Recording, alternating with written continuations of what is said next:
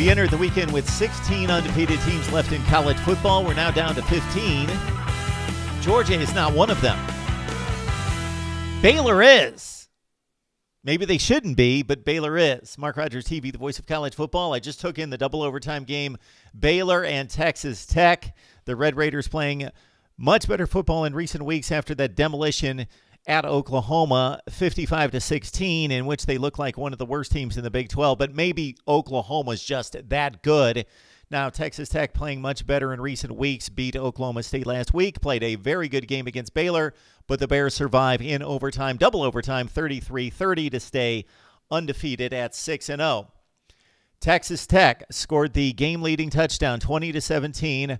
Roderick Thompson with the touchdown. He finished Roderick Thompson with 153 yards on 28 carries in this one, scored with $1:40 left in the game. Texas Tech led 20-17.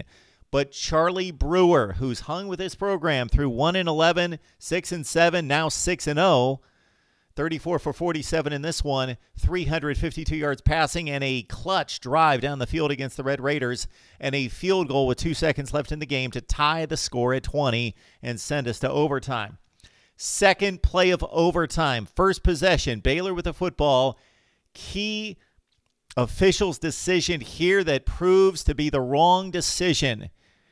They ruled illegal snap. Therefore, we had to replay second down and a 5-yard penalty. They ruled illegal snap, but based on the way the ball left the center's hand and was advanced, it should have been a fumble. According and verified by the Fox official analyst working the game, it should not have been ruled an illegal snap. It should have been Texas Tech football as they recovered the fumble.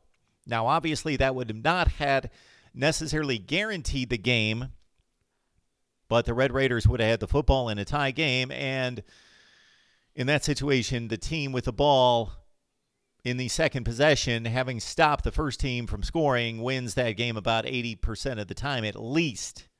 So a huge call, missed call by the officials of the Big 12 right there in ruling illegal snap. It gave Baylor a second chance at 2nd and 17. Next play, Charlie Brewer with a huge play to Denzel Mims, who took it all the way down to the 2-yard line. Huge play by Baylor right there. And then they go into score. And so they've got a lead in this one. Okay, Jet Duffy comes back. 3rd and 10 scramble. He makes it 4th and 2. So Roderick Thompson with barely making the first down on a 4th and 2 play that they needed in this one. Chris Miller, senior defensive back, second leading tackler for Baylor, both last season and this season. Key component there in their defense. Hurt on the collision with the quarterback Duffy. Had to leave the ball game. He's leaving the game, and he's telling all of his teammates, one stop, we win, one stop, but they couldn't get it done. On the next play, Jameson Houston had the pass interference on T.J. Vasher in the corner of the end zone, so that set up a 1st and goal for Texas Tech. T.J. Vasher in the next play, another controversial call here. Made a tremendous leap for the football, pulled it in with one hand, secured it with two. Two conditions on the play here. Was he inbounds, number one? Number two, did he have security of the football? Was he holding the football? It was very tenuous, but they ruled it a touchdown on the field after the officials had to get together. There was none of the 3 officials that ruled it initially a touchdown. They just huddled together, and there was no ruling on the play. They got together. They ruled a touchdown. I believe it was the right call, but it was very close, and the review substantiated the touchdown. And it was odd that there was no ruling on the field, that there was no announcement on the field. It was announced in the broadcast booth on the television feed, but not on the field, that Vasher secured the ball. So it was neither confirmed nor ruled that there was not sufficient evidence to overturn the call on the field. So Vasher, with a one-handed catch for the touchdown, ties the game at 27. All right, we go to the second overtime. And, of course, Texas Tech just had the ball, so they get the ball back as a first possession team in the second overtime. The massive Baylor defensive tackle, Bravion Roy, just blew up the first play. Throws back Roderick Thompson for a 4-yard loss. It's 3rd and 14.